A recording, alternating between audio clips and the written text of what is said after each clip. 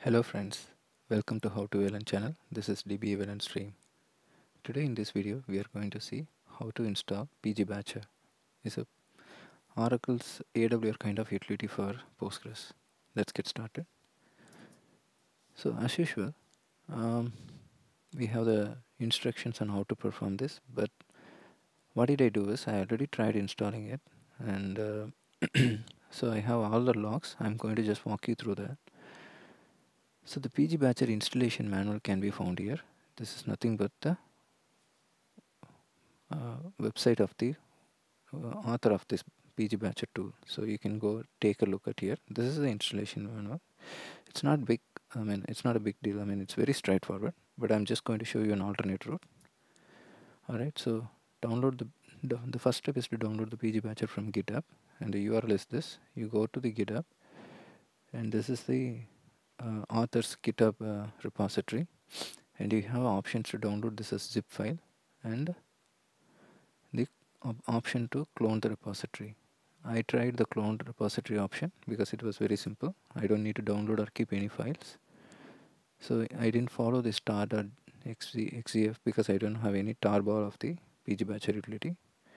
Instead, I created a directory called make pgbadger, and then I cloned the repository, and then I ran the perl command and the make command. I faced a couple of issues during the installation, which I will walk you through it now. The first step I did was the git clone repository, and I'll show you here. So yeah, you can see here I did the cloning of the GitHub repository pgbadger.git. So this is already downloaded here, and you can see all the files listed here. All right, and the next step you need to run the make command.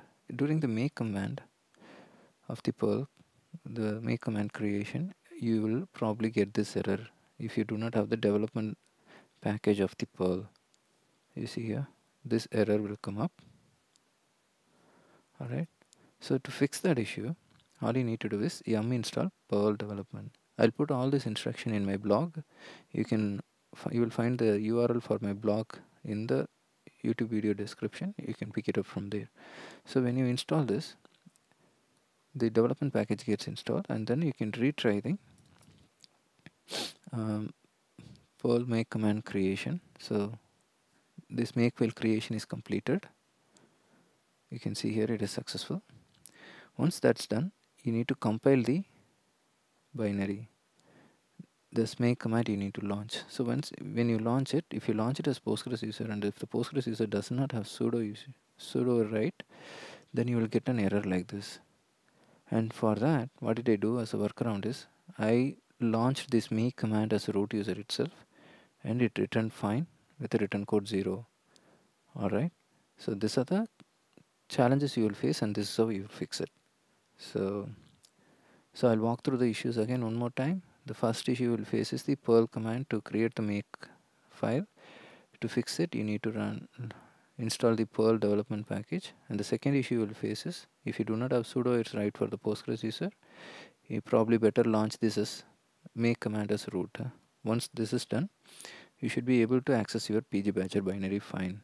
Before you install, this binary will not be accessible, but after you install, this binary should be visible in user local bin pgbadger, and this is the help manual, and you can try launching the help manual and you will get something like this. So you see here